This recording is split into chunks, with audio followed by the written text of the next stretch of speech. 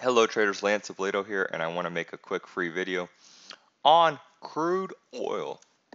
So crude oil actually had a trendline breakout. Who would have thought crude, back here at 42, 43, would make the run up to about $50? That's a huge move there in crude oil.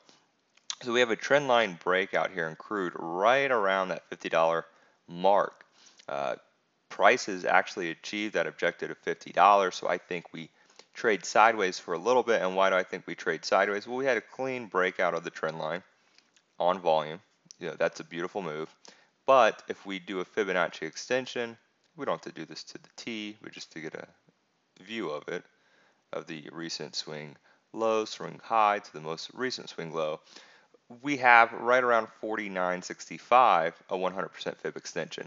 Usually a little pause for concern. We'll trade sideways, a little lower sometimes. Maybe we'll make a bull flag here.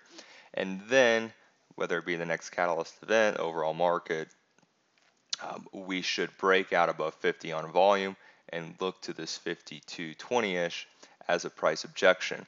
Also, too, what I like about this 52.20 is if we actually look at the overhead, think of it as resistance, we have, there we go, some resistance up here too.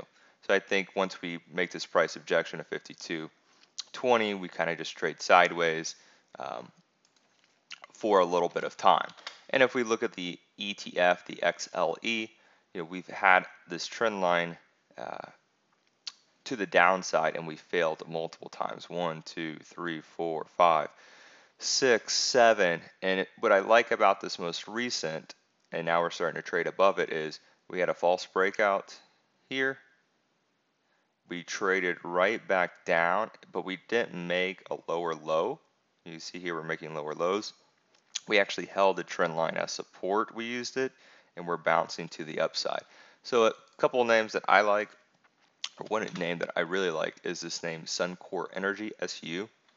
Some really big call buyers going out in time as well in this name, because you can look at these individual stocks and they're already moving off the lows with bullish charts forming, and there's overhead right where they're starting to trade at, so 32.5. So I'm looking at these names to trade basically like crude oil, where we trade sideways for a little bit, and then as crude breaks above 50, this stock, for example, at 32.5, just trades right up to this high, this objection of 33.79, where one can take profits and leave the rest on for a runner to the upside. So these names offer, quite the reward in trading the energy name. And then one can also look at COP as another one that I like, where, kind of that same trend line breakdown that's failed multiple times, and now we're having a clean breakout here on COP to the upside. So just trying to find individual names with institutional buying, bullish charts reversing the trend. These are all things that I like in the energy sector.